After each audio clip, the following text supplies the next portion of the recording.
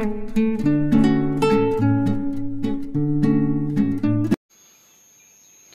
friends, today we will discuss one more topic. It's called rotor earth fault protection of generators.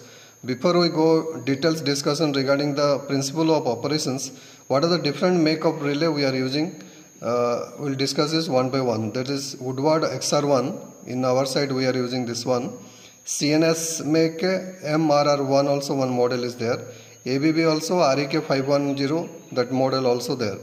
Siemens Ciprotec 7UM62 also inbuilt protection is there. It requires a coupling device 7XR81 module.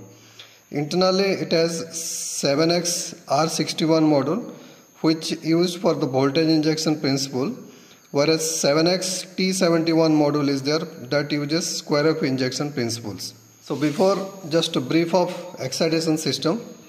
One is called as static excitation system. One is called as brushless excitation system. This is the arrangement for the static excitation system, where carbon brushes are used to feed the supply to the field windings. Brushless excitation systems, PMG is used. Now the EMF will be induced here. This AC supply will given to the ABR. ABR internally will convert to DC supply and it will give the AC exciter field supply. Now the EMF induced in the armature. Again the AC generation will be there, that will be converted into DC by using the rotary rectifier assembly. After that it is going to the generator main field, that is the rotor winding. Now EMF is induced and the output will be generated. Then ABR take the feedback of the voltage and current generated. Accordingly it will regulate the voltage or the excitation system. This is the brushless excitation system. There are two methods generally used to detect the rotor earth fault protections.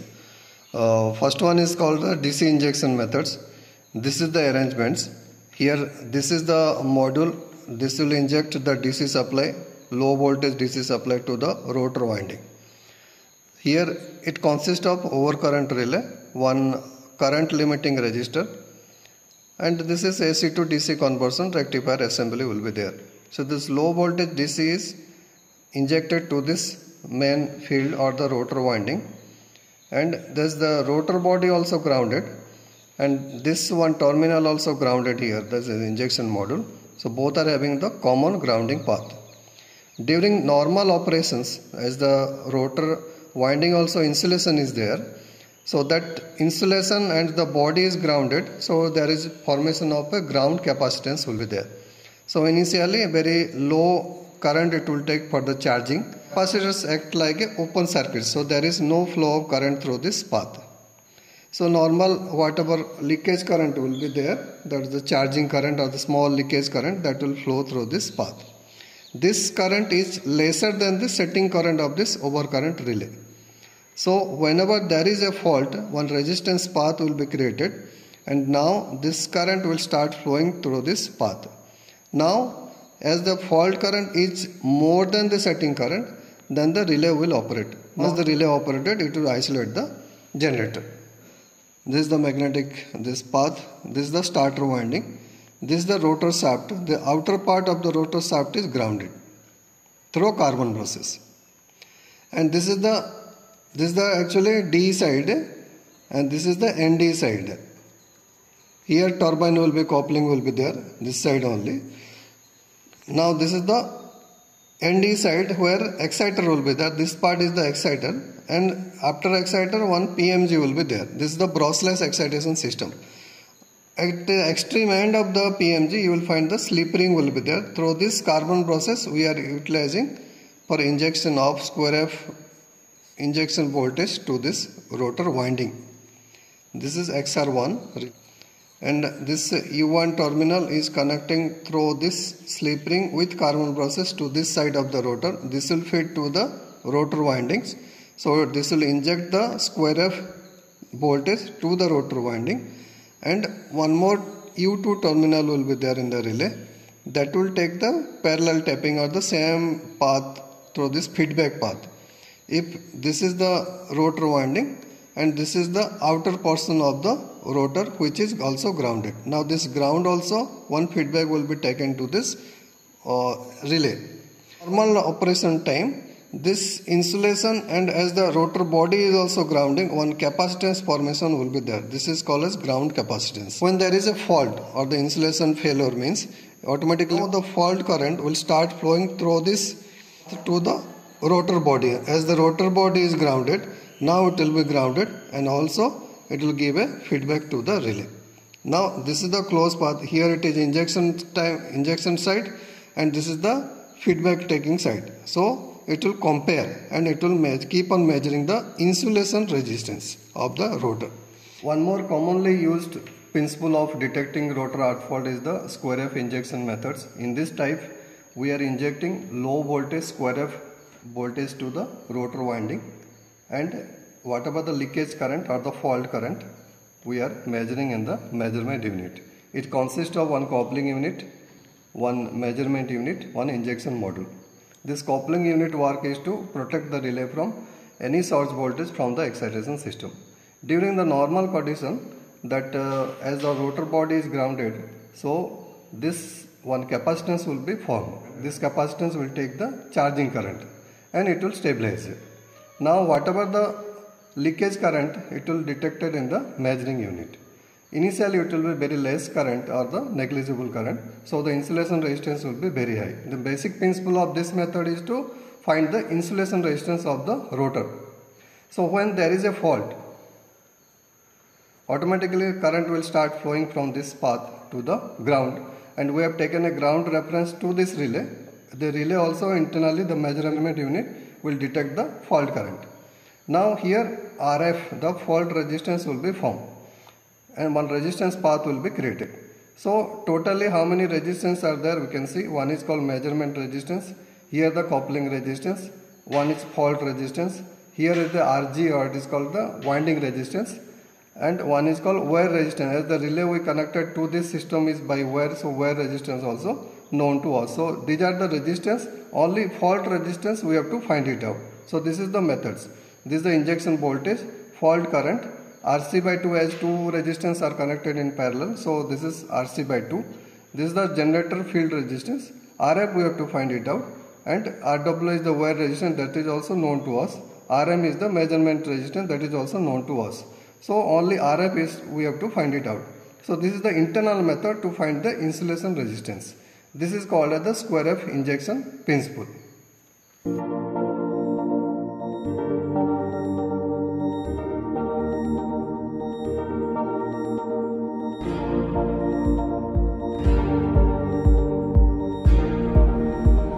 This is the square F generally we are injecting to the rotor windings. So here this is actually that we are injecting 24 volt plus or minus and 1 Hz frequency. So here to here is 1 cycle. So this is 1 second.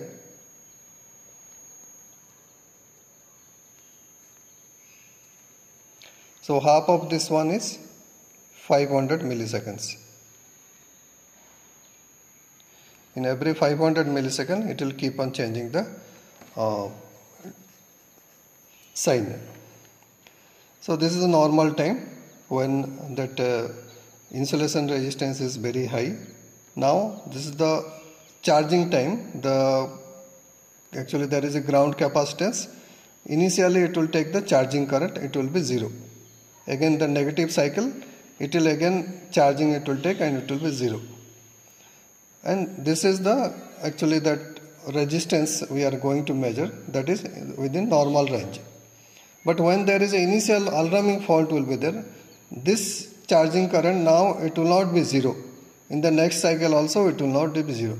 So it will keep measuring this current. So current will be reflected in the waveform. Now this is the alarming level.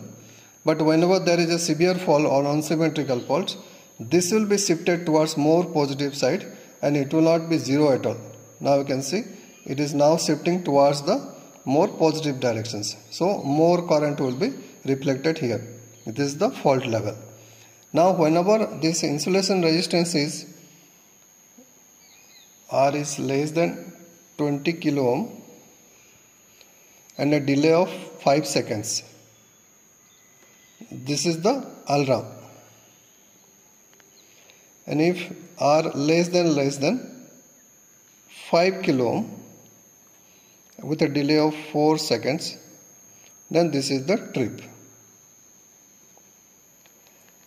And in the relay there will be NO contact will be taken when that is 11 and 14, and it will be NC during alarm, and one more NO contact is there, that is 21, 24, that will become NC during trip.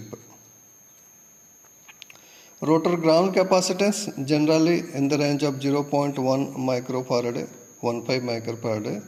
CE is called as ground capacitance, it will be 3 microfarad. So this insulation resistance, these are the settings.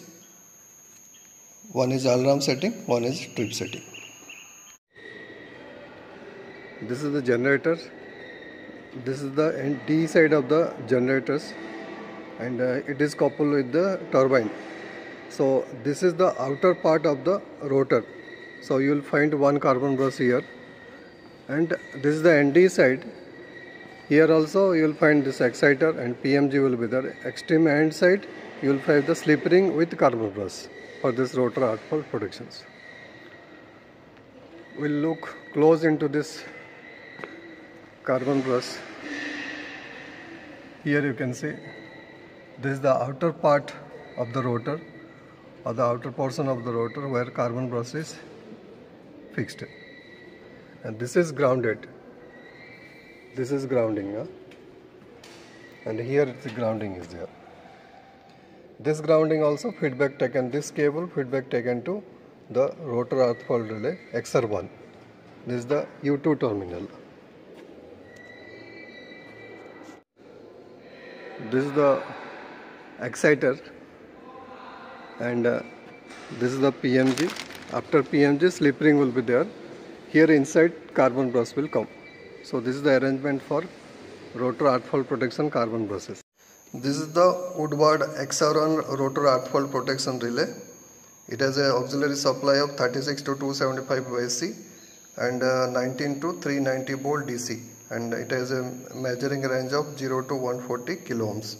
Here A1 and A2 we are giving the auxiliary supply, and this is the alarm setting, this is the trip setting. Presently we are keeping like 20 kilo ohms. This is the time delay, so it is the 5 seconds we have kept. Tripping will be lesser insulation resistance, so it will be 5 kilo, and the delay is 4 seconds we have kept. Suppose this middle one adjustment is like, suppose somebody want to keep it like 20 plus 8, suppose 28 kilo ohms, then here 20 and here we can adjust it to 8, so it will be 28 kilo ohms.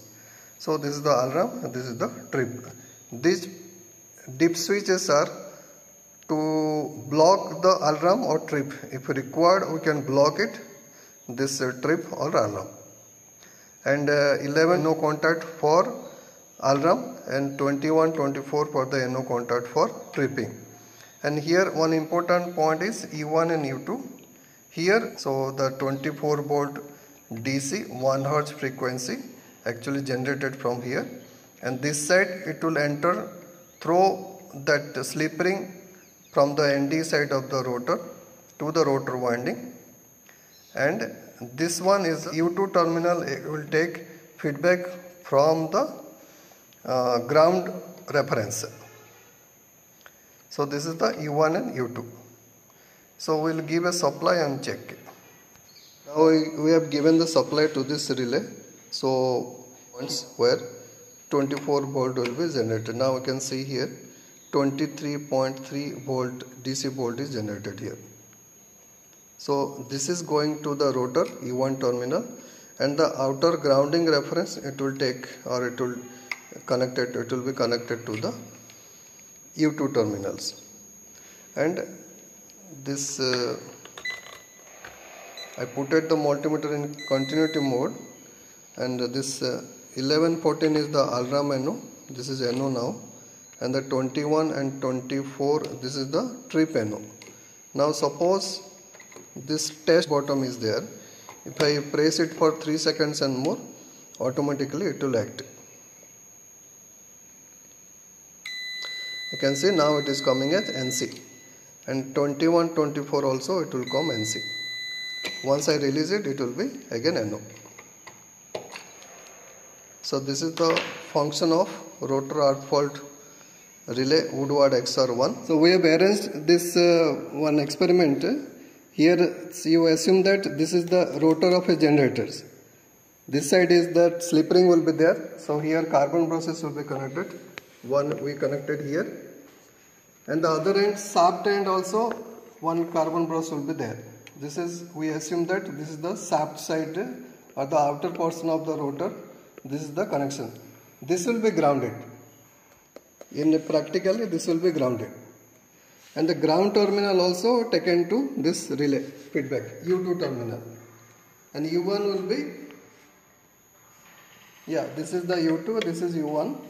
U1 will be connected through slip ring to this rotor, and the outer side shaft also grounding will be there through this carbon brush. Good. So you can see this is the alarm 11, 14, so it will be NO only, and 21, 24, that is the trip, that is also NO now. So once we create a fault here, so that means here we can see this is the rotor. Normal time this will be grounded, so from the rotor face to this ground one capacitance formation will be there, as I explained in the theoretical part, that but when there is a fault, actually the fault resistance will be created. So through resistance the current will start flowing from this rotor to the rotor body, and this rotor body will be conducting through this carbon brush. It will be collected and given feedback to the relay. So I will create a fault here. Just I am touching this rotor body and this carbon brush. You can see the, now the touch the continuity probe, we check it once. Now you see that now the trip contact is there. Alarm also there. If I remove it, automatically it will reset. There is a fault in the rotor winding. It will come in contact with this, or the insulation failure means this will come in contact with the rotor body. And rotor body, this leakage current or the fault current will flow through this carbon brush to this U2 terminals, and internally it will calculate the rotor resistance or the insulation resistance. Where this rotor body is now sorted somewhere internally, the relay will act. And after certain delay only it will constantly hold. By that time multimeter will show the continuity is there. The NO contact will come to NC. These are the carbon brushes utilized for the rotor arc fault protections.